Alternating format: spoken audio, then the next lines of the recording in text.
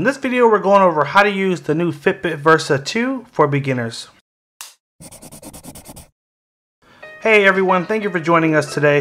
If you want to stay up to date on all the mobile tech that's coming out and learn cool tips, tricks, and hidden features, make sure you hit that subscribe button down below and tap the bell to turn on post notifications so you can be alerted every time we post new videos. We're going to walk you through the new interface on the Fitbit Versa 2 and just some basics of how to navigate it because the operating system has slightly changed. Okay, so we're going to start with just basic navigation. So swiping to the right won't take you anywhere, but swiping to the left will take you to the different apps that are on the Fitbit. So obviously we have exercise app, timer, now we have Spotify built in and your alarms. Keep swiping. We have some new relax features, settings, music, and weather. And then here you'll find any other apps that you have downloaded on the Fitbit. And I'll go over a little later in the video actually how you download apps and where you go to do that. And yeah, so just swiping all the way that way just takes you to the different apps that are on the phone. Now, when you're on the main screen here, you can swipe up and this will take you to a full breakdown of your day, how many steps you've done, and you can see, everything from how many hours you were active to your active heart rate, sleep, exercise schedule, and you can adjust this if you hit settings right here. You can select what things you want to show up in this section. So if you track your food, you can have that show up. If you track your weight daily, you can have that and your different badges. It's all up to you how you want that set up. We hit the button on the side here, it will take us back to our home screen. Now if I swipe down from the top here, this is how I can see all the different notifications that have come through the phone. So I can see a missed call, I have an email here that came through, and I can actually tap on that email and I can look at it in more detail if I want. You can hit open, it'll then open right on my phone, or I can simply archive it or just clear it, and clearing it will just take it right off of my notifications on the Fitbit. So I can just hit clear, and now when I swipe down it won't show up in that section. Under missed calls, I can tap on that and I can hit call back, and then it will trigger the call on my phone. Or I can hit message, and here I can pick from some pre-selected options here. I can tap an emoji to reply, or you can tap more replies here. Okay, so now we're just going to hit the home button to go back. Now also when you swipe down, we have a new set of menus. These are called your quick settings here. You gotta pay attention because it'll move away quick. But these three are the quick settings. So you have a shortcut to music, to making a payment. So if you wanted to pay for something using your Fitbit, you just swipe down and tap that second button. The third options are those quick settings right there. So if I tap quick settings, we have these 5 options here. So I can turn on do not disturb, and now no notifications will come through or make my wrist vibrate or make any noise.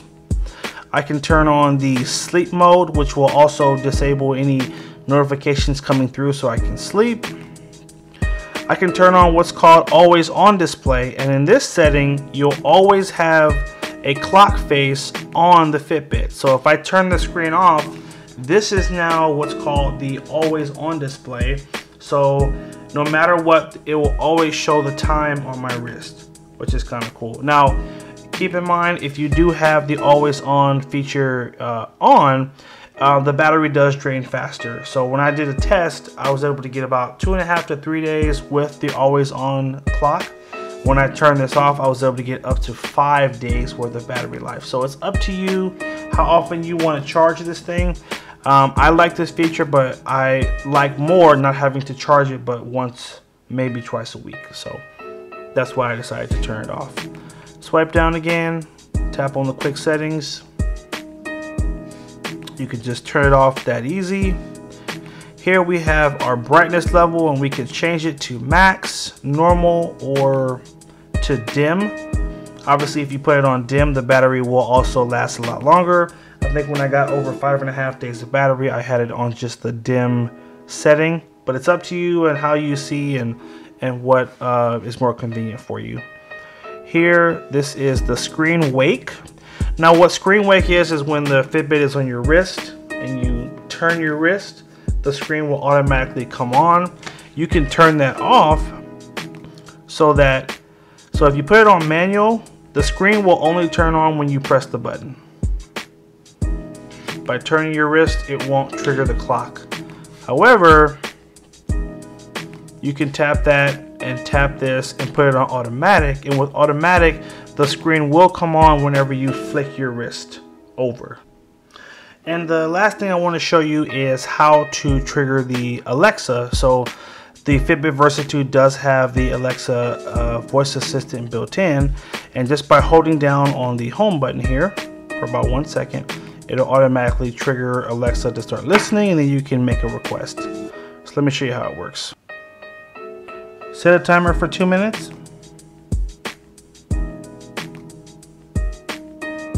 So just that easy, I can, tell it to set a timer or do something like that, and it will get started. So in terms of using this with my workouts, it's been awesome because it's great to be able to just set something without having to manually do it yourself.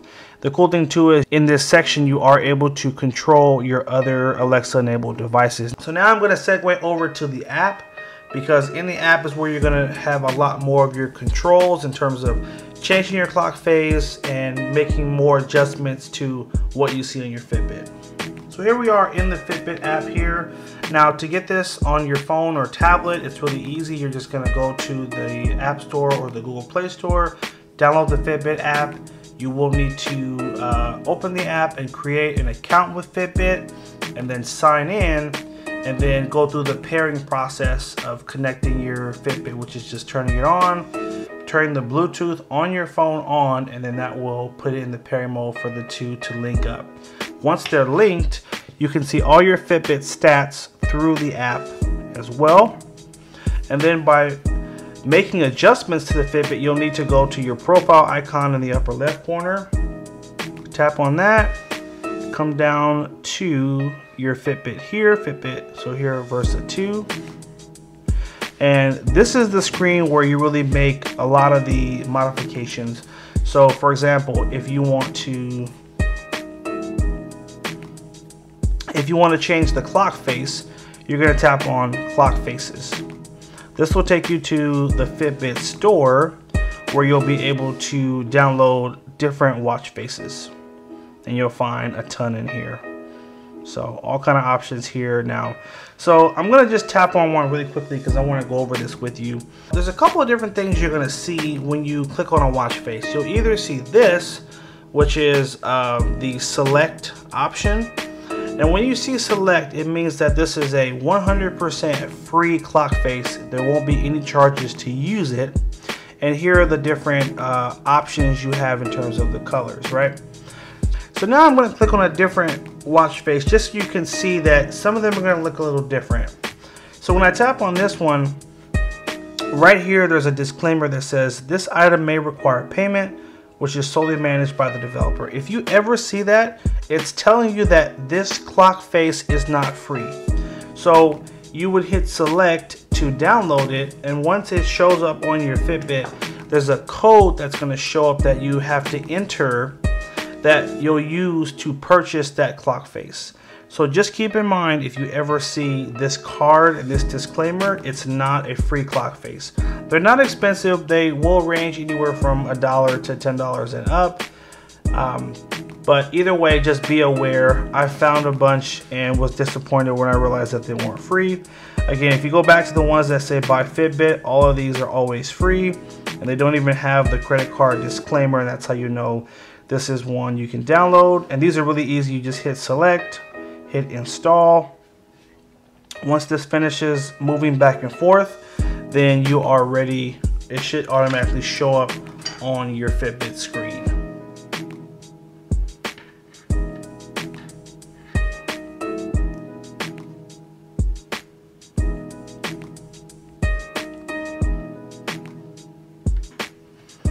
And here it is, the watch face has been installed.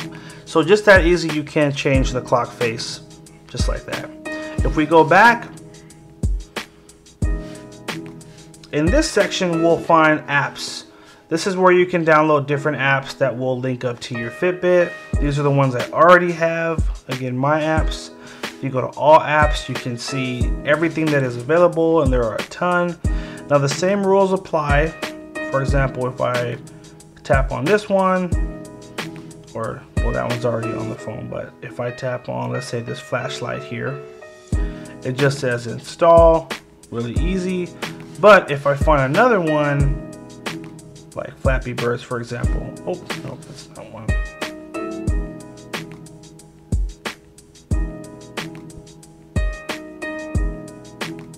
So this Bitcoin app, for example, it has the credit card logo right at the bottom here, which is telling you this is not a free app. You will need to pay for it. So just be aware of those, so that as you're going through trying to figure out what you want to download, you'll see that some are free and some aren't. You'll also have the media section here, where you can control the different apps that will manage your music. I tend to like to use the Pandora option the most, but some people do like to set it up where they have their own music going through. So you would just tap personal music, and that's how you can get that set up and linked together. Down here you'll find some other options here, how to adjust notifications. And so what is your default text messaging app, default email app that will again come through and show you messages. You can enable what are called voice replies, where you can tap a microphone and you can reply with your voice. I love that feature, I use that a lot. And you just have some other controls. A very important one is going to be app notifications. So in this section you can go through and select specific apps that you want to receive notifications for, and apps that you don't want to receive notifications. My advice to you is be very selective about what comes through. If you hit select all, your wrist will be vibrating all day, because apps are constantly sending notifications. So I like to limit this to very specific apps that I look at every day, and I wouldn't mind being alerted all the time when notifications come through. Just FYI. And that's it, guys. This has been our video on how to use the Fitbit Versa 2 for beginners. Hope you guys did find this video helpful. Make sure you like, favorite, and share if it was helpful. If you have any questions, leave it in the comment section down below, and we will get to it as soon as we can. Thanks again for watching. Take care and have a good one.